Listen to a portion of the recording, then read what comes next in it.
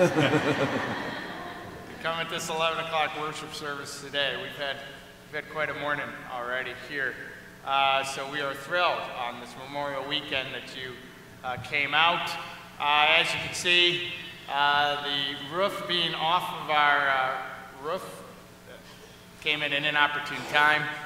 And all this was done during the 8 o'clock worship service, because that's when it all happened. So we had an interesting 8 o'clock worship. We protected our furniture, and then we had to move all the contemporary worship for the 9:30 out. And so they did an acoustic set, so they were very flexible. And there's nothing that can go wrong for you people. We have, the other thing that's going on here that is unrelated to the roof is these lights have gone on and off for the last 3-4 months. Feels like there's something going on with one of these that they've identified, and they got a cherry picker that they've figured out how to get up here, and they are going to repair that, and so that doesn't happen. It will likely come back on its own because there's a ballast loose or something like that. So that's what's happening in the back here. Initially, before we thought all this rain, we were just going to have you sit in the front half, and when that was our only problem. But now that's the least of our problems. So hopefully you can see well enough to participate. And with that, why don't we begin with our first hymn.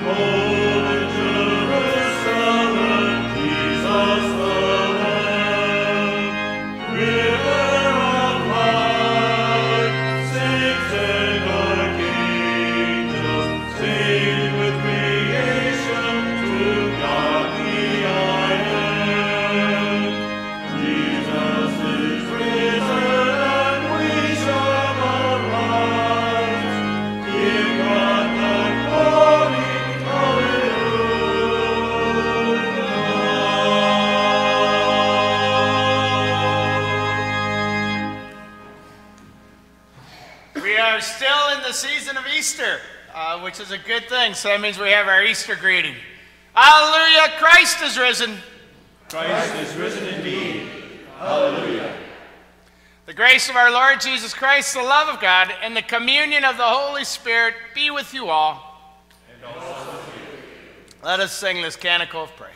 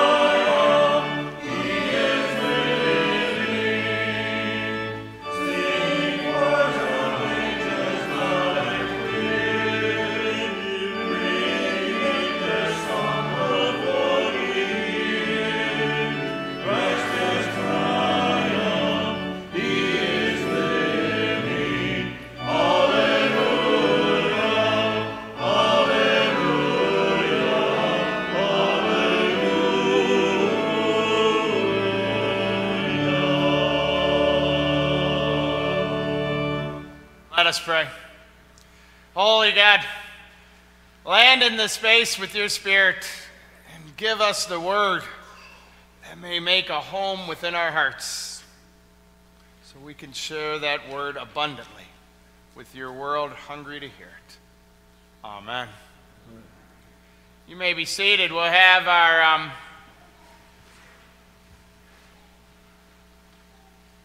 children.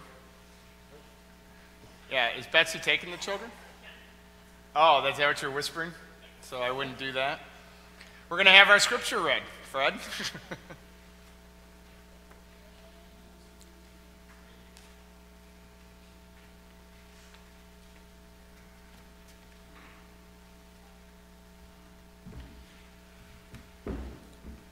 A reading from the Acts of the Apostles. During the night, Paul had a vision.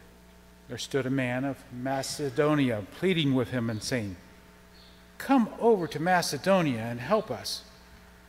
When he had seen the vision, we immediately tried to cross over to Macedonia, being convinced that God had called us to proclaim the good news to them. We set sail from Troas and took a straight course to Samothrace, the following day to Neapolis, and from there to Philippi, which is a leading city of the district of Macedonia and a Roman colony. We remained in this city for some days. On the Sabbath day, we went outside the gate by the river, where we supposed there was a place of prayer, and we sat down and spoke to the women who had gathered there. A certain woman named Lydia, a worshiper of God, was listening to us. She was from the city of Thyatira and a dealer in purple cloth. The Lord opened her heart to listen eagerly to what was said by Paul. When she and her house were baptized, she urged us, saying, "If you have judged me to be faithful to the Lord, come and stay at my home." And she prevailed upon us. The word of the Lord. A reading from the book of Revelations. And in the Spirit, he carried me away to a great high mountain and showed me the holy city, Jerusalem, coming down out of heaven from God. I saw no temple in the city, for its temple is the Lord God, the Almighty, and the Lamb. And the city had no need of sun or moon to shine on it, for the glory of God is its light, and its lamp is the Lamb. The nations will walk by its light, and the kings of the earth will bring their glory into it. Its gates will never be shut by day, and there will be no night there. People will bring into it the glory and the honor of the nations, but nothing unclean will enter it, nor anyone who practices abomination or falsehood, but only those who are written in the Lamb's book of life. Then the angel showed me the river of the water of life, bright as crystal, flowing from the throne of God and of the Lamb through the middle of the street of the city. On either side of the river is the tree of life with its 12 kinds of fruit, producing its fruit each month, and the leaves of the tree are for the healing of the nations. Nothing accursed will be found there anymore, but the throne of God and of the Lamb will be in it, and his servants will worship him. They will see his face, and his name will be on their foreheads, and there will be no more night.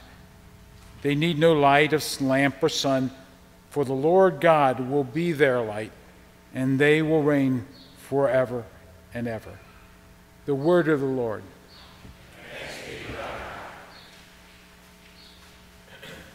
I invite you to stand as we prepare for our gospel.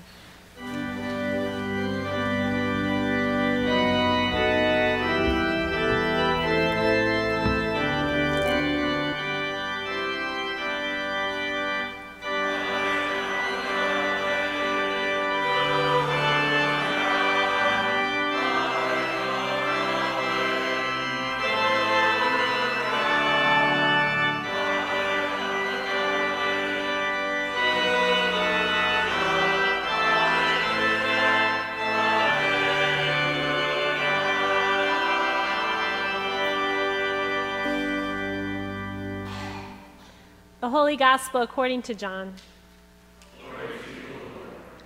Jesus answered him, "Those who love me will keep my word, and my Father will love them, and we will come to them and make our home with them. Whoever does not love me does not keep my words, and the word that you hear is not mine, but is from the Father who sent me. I have said these things to you while I am still with you. But the Advocate, the Holy Spirit, whom the Father will send in my name, will teach you everything and remind you of all that I have said to you. Peace I leave with you. My peace I give to you. I do not give to you as the world gives. Do not let your hearts be troubled, and do not let them be afraid. You heard me say to you, I am going away, and I am coming to you. If you loved me, you would rejoice that I am going to the Father, because the Father is greater than I. And now I have told you this before it occurs, so that when it does occur, you may believe." The Gospel of the Lord. Praise to you, Lord Christ. You may be seated.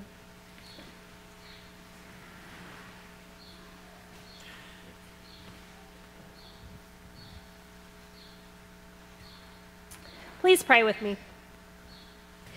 God, we give you thanks in this place through all circumstances that you are God, you are worthy of our praise. You are here present with us, present in our encounters with one another.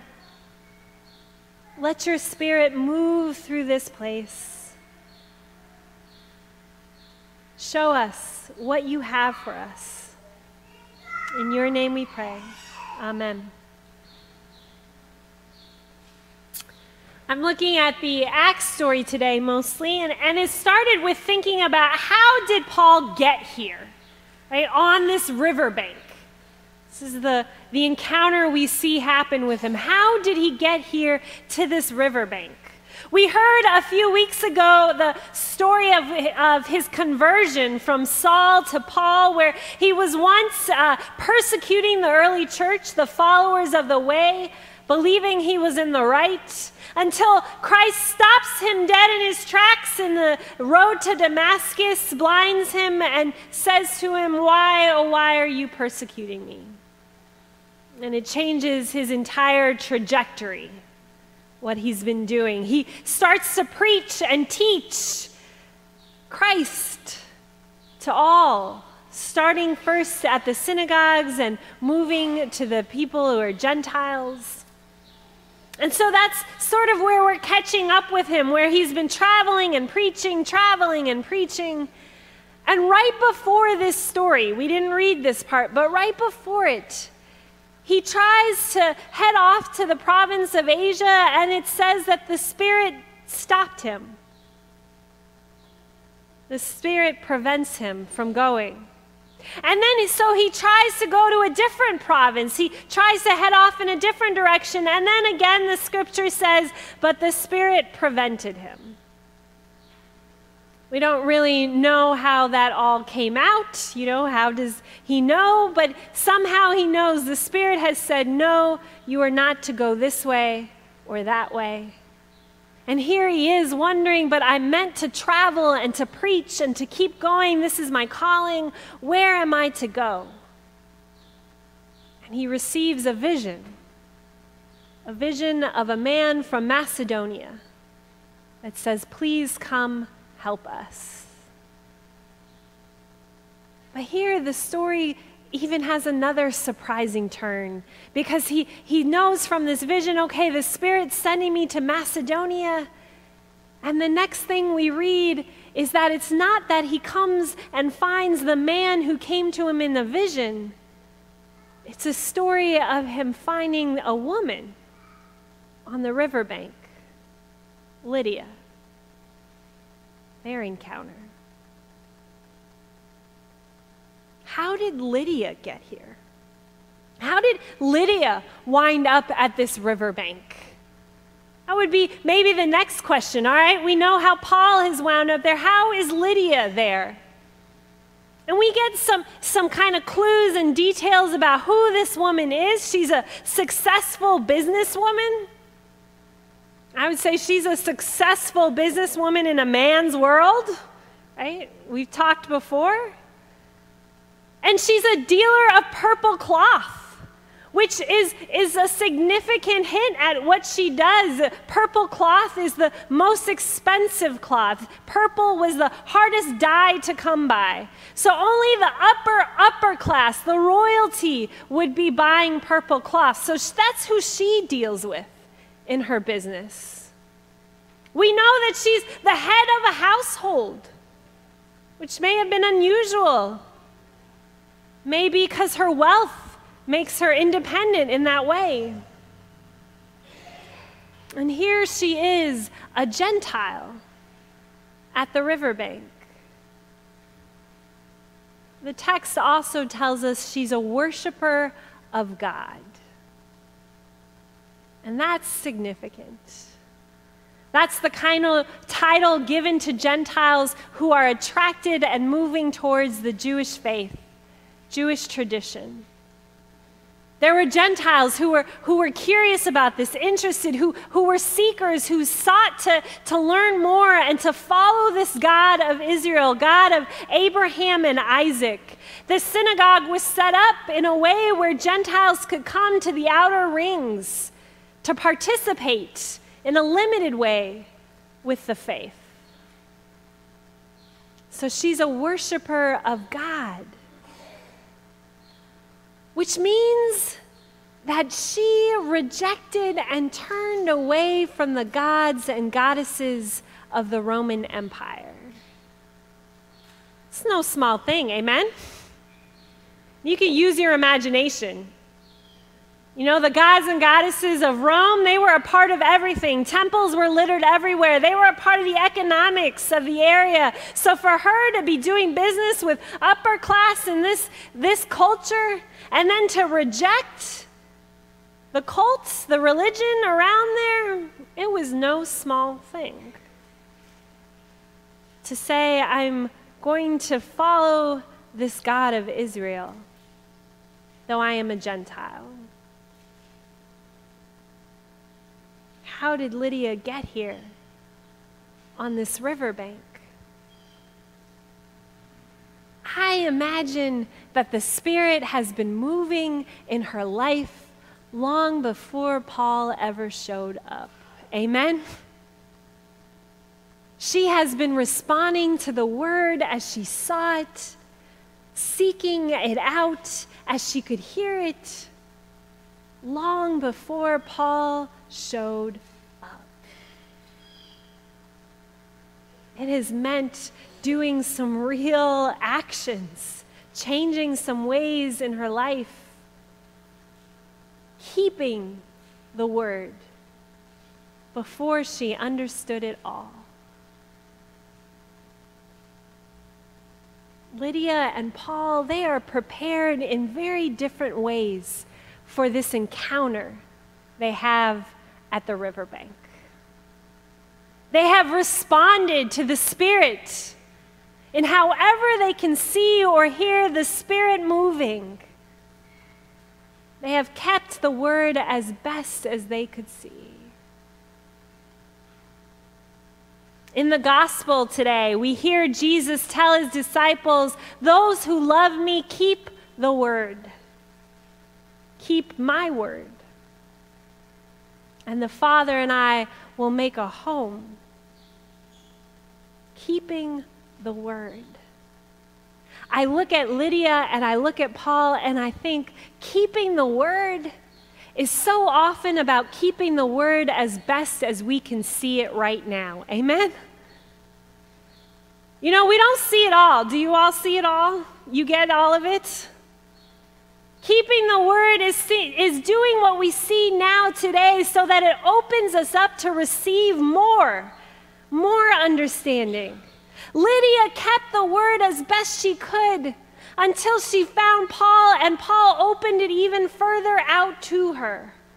And I imagine from then on there was more that she received and gained and learned and grew from. Keeping the word is always keeping the word as best as we see it, because in the keeping we will be prepared for the next step. Last week we talked about Peter. You know, Peter, he was keeping the word when he believed that Jewish tradition and laws were meant to be kept even by the Gentiles. Until the Spirit showed up and said, you need to take down all your fences, barriers, and walls, divisions, whatever. I have more for you to understand. Paul believed he was keeping the word when he began to persecute the early followers of Jesus, until Christ disrupted him and said, no, I have another way for you. Keeping the word looks different. Lydia was keeping the word as best as she could see it when she turned from the gods and goddesses and began to follow this God of Israel, even though she was a Gentile. Keep the word. And in keeping it, it prepared each one of them for the next step, for the next thing God had for them, for the next word God gave them. What is the word that you are being called to keep and that is preparing you for the next step God has for you? What is the word you are being called to keep and that is preparing you for the next thing God has for you? God will show you more. Keep my word. This morning for me, it was looking out at 8 o'clock service, seeing folks' heads start looking up as rain starts coming down on them. Then a mad rush as the 8 o'clock service started moving over where you all are now.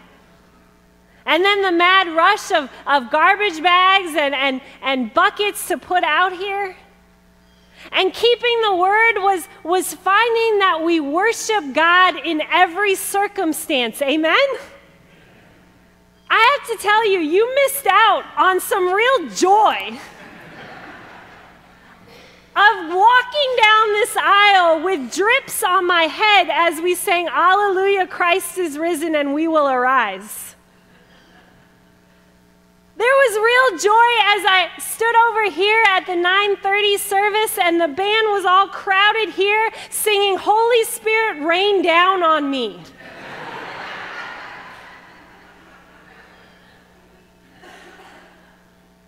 know what? I was like, Lord, what are you trying to say to us? Because you just messed up the whole morning. You disrupted our worship. We got rain in the sanctuary.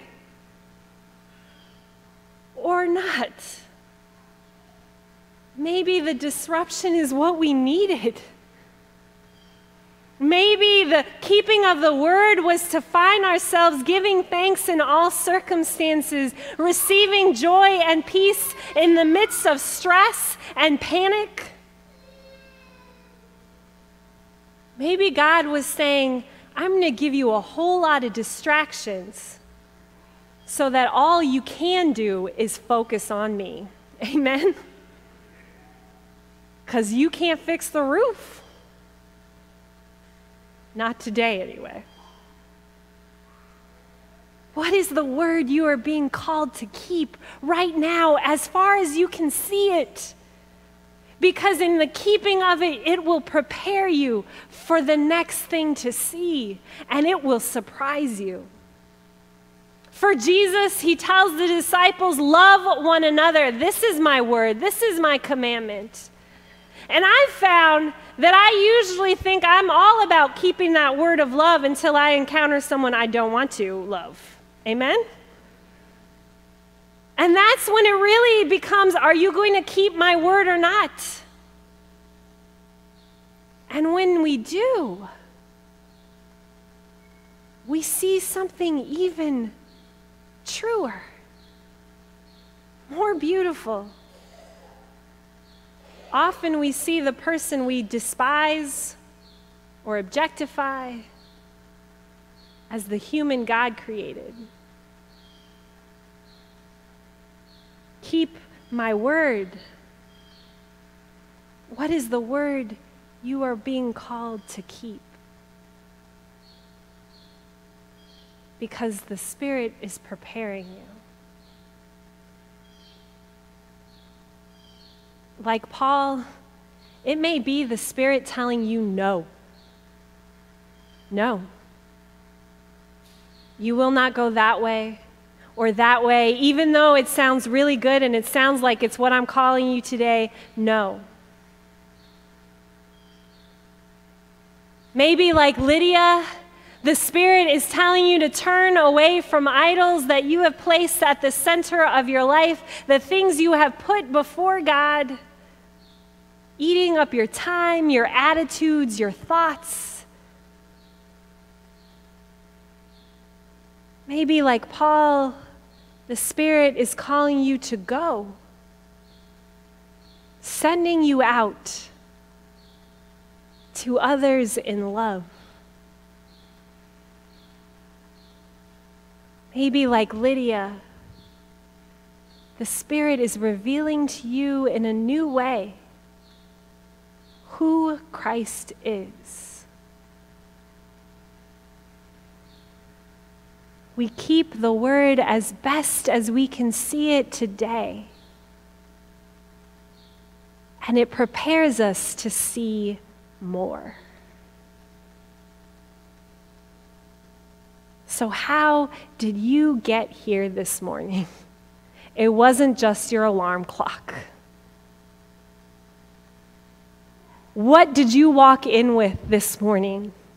Not expecting garbage bags in the sanctuary. What burdens and struggles and fears and anxieties? What things have you left unreconciled, unforgiven? How is the Spirit calling you to keep the word that you see today so that you are prepared for the next thing? Because in that preparation, God comes and makes a home with us, among us. Because the building is not the church, it is us. Amen.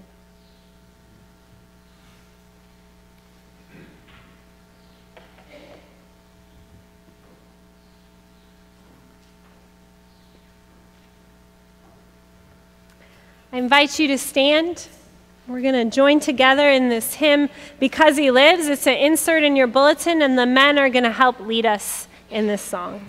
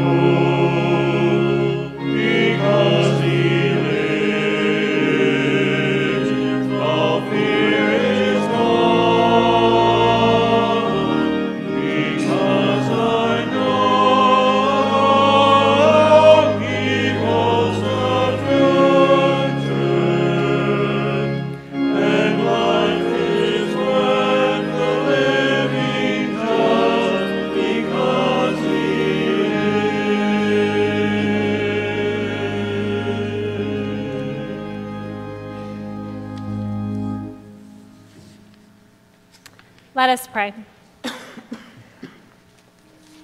Holy God, With you, we face many things, much tougher than this crisis this morning.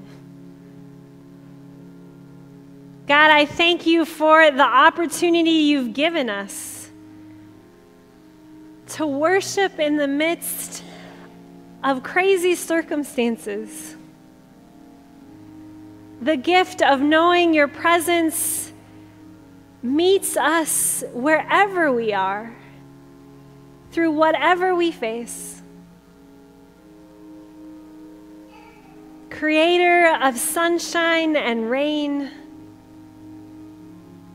giver of life in the midst of struggle.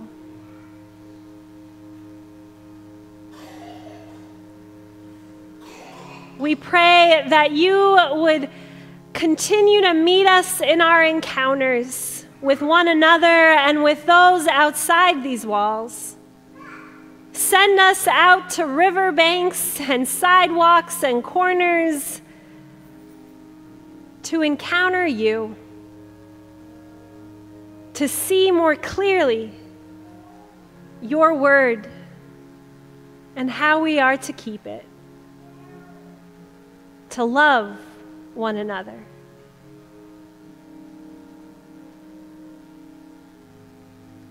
We pray today for those who are grieving. We lift up especially families who are grieving, those who have been lost to war.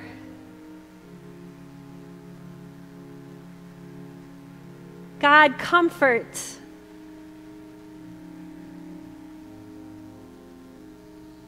We pray for the places in our world that are experiencing violence and war today, for the lives lost today. Make us peacemakers.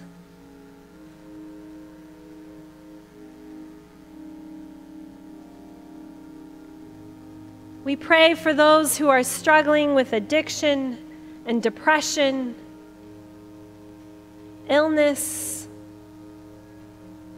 We pray especially for Kimberly Beery, Meg Reidler, Susan Franklin, Lauren Blake, Holly Hessler, Julie Searles, Karen Butler, Amanda Patterson, Jennifer Solt, Roberta Hammond, Matt Kelly, Cody Desso, Steve Stout, Susie Klee, Deborah Zardinskas, Paul Newell, Madison Epperly, Andrew Bailey, Tish Roberts. We pray for the protection and safety of those who are working on our roof. May you guide their steps, and others we name in this moment.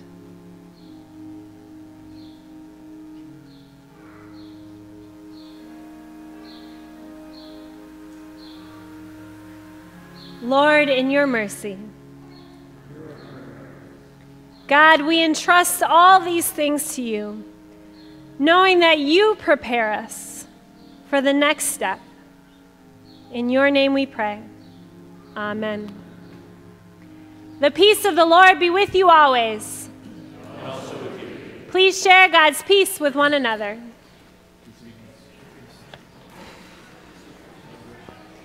Peace be with you.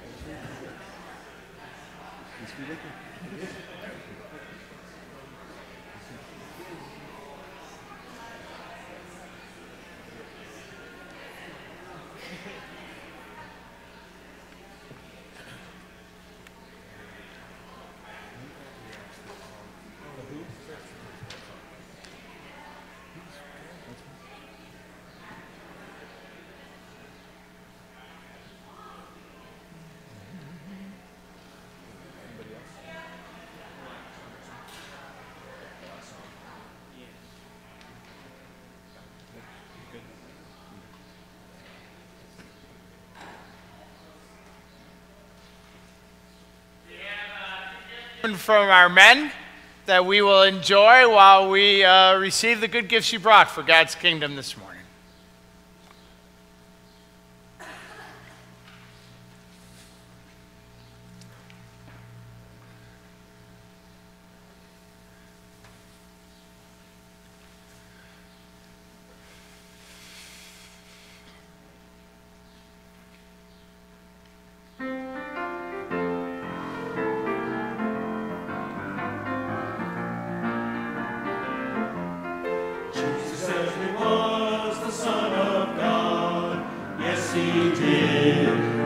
he did. On this earth the Holy Savior trod. Yes, he did.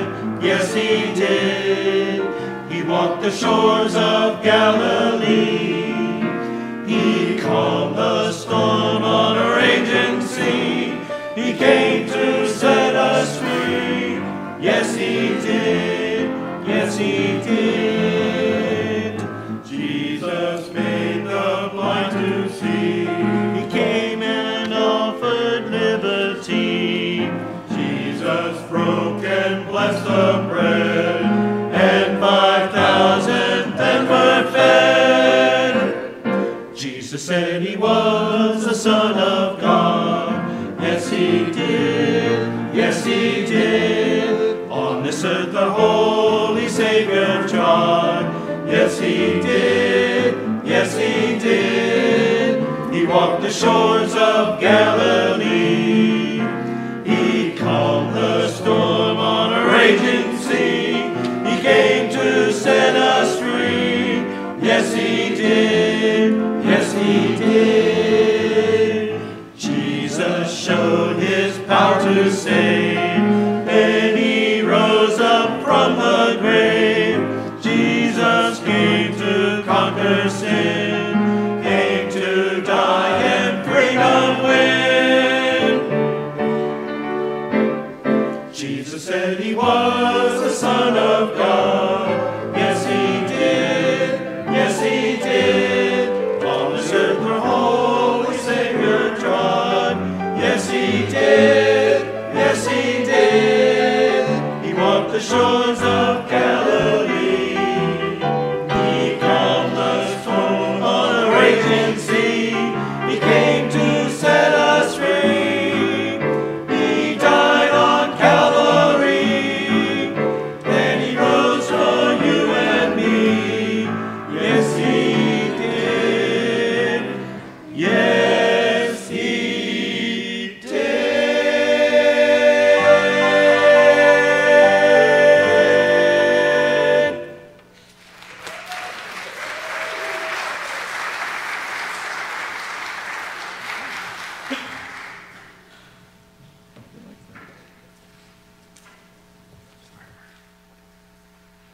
Let's collect all these good gifts and stand up and sing.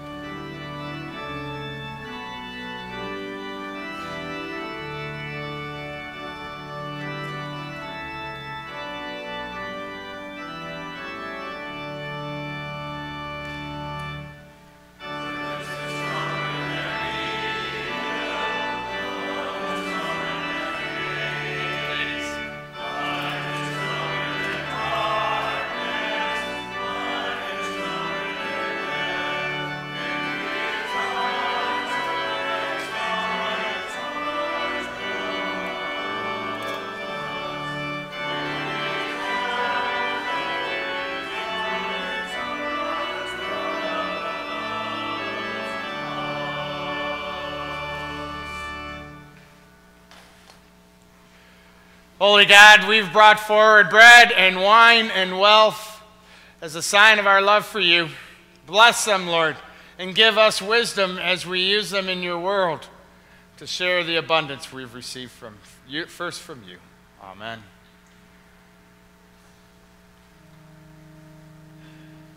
The Lord be with you. And also with Lift up your hearts.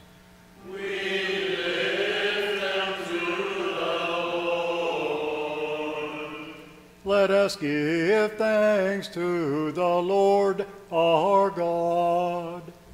It is right to give our thanks and praise. With all the saints we sing this unending hymn.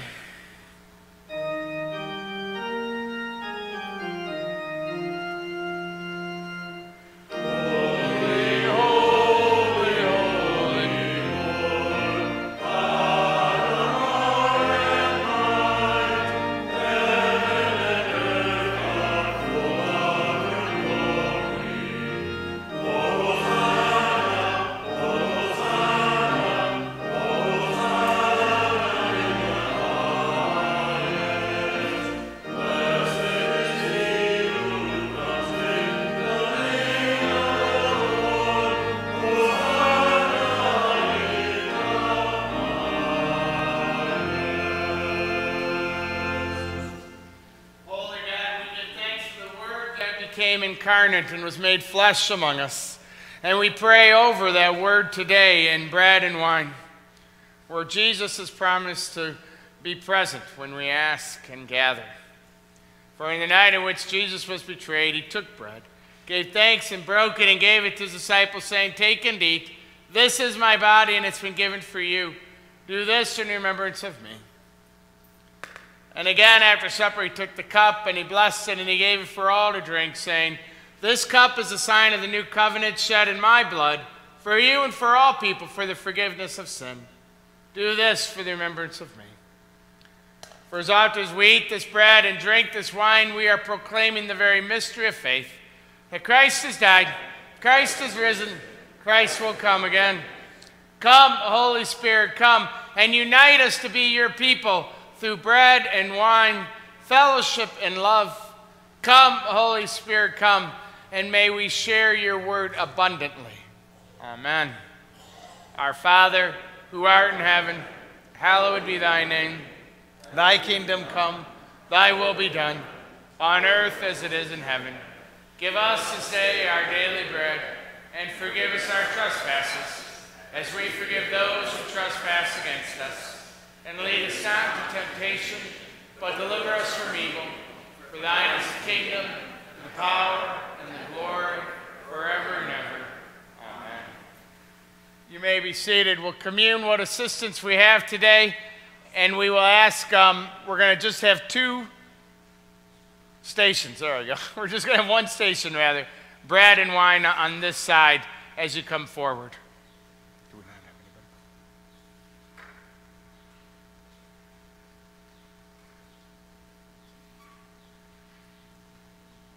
Let's eat, all will be served.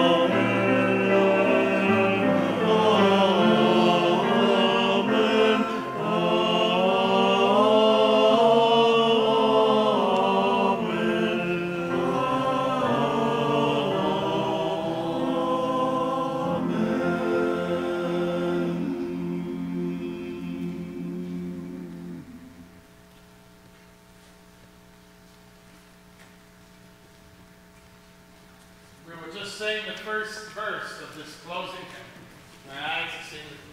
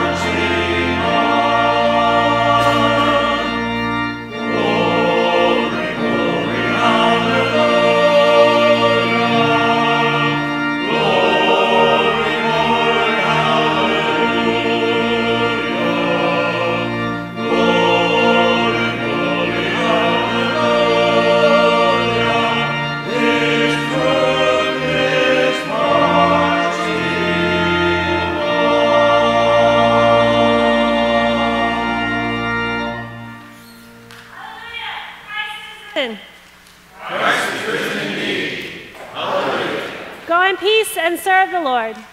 Thanks be to God.